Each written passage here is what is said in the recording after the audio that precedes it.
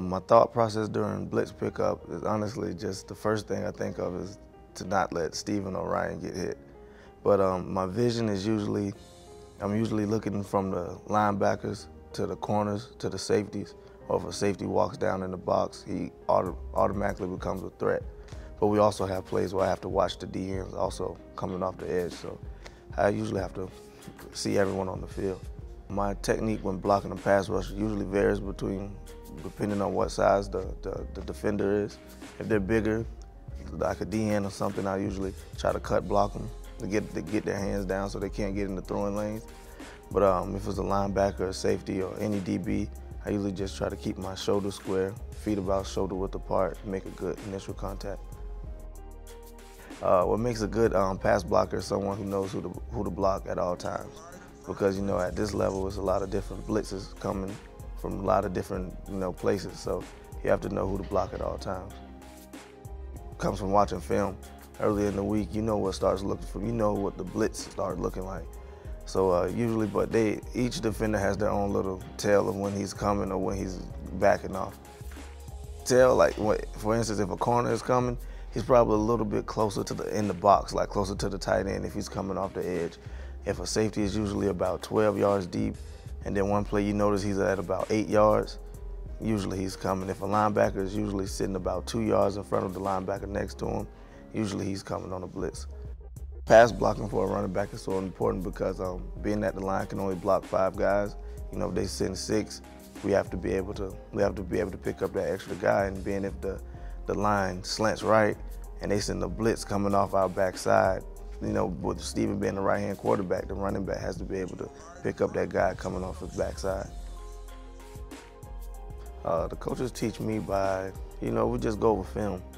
I watched Coach Hurley Brown talk. We'll watch a lot of the older guys like Marshall Faulk or Edrin James or some of the greats that was all around running backs, and it showed us the value of blocking. He'll get us out there on the sleds, and we'll do early work with the linebackers and stuff to teach us the proper technique at full speed.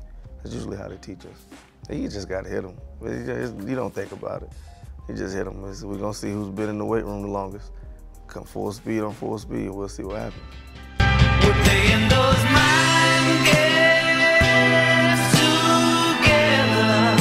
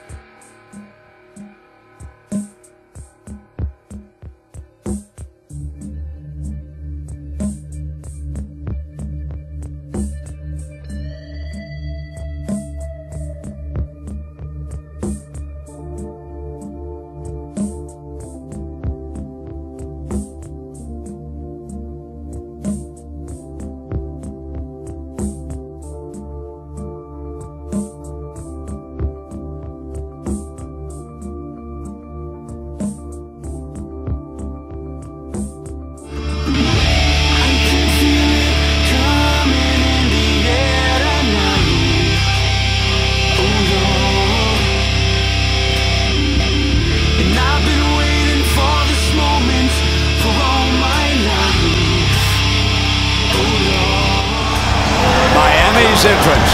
You've seen it before, and it never grows old.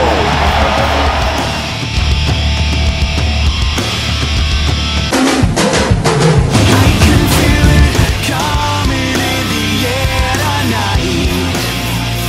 Oh Lord, and I've been waiting for this moment for all my life. Oh Lord. Trouble in the throw. Got a receiver coming back. He doesn't see him. Instead, throws it deep down the field. 49 set. He's got it.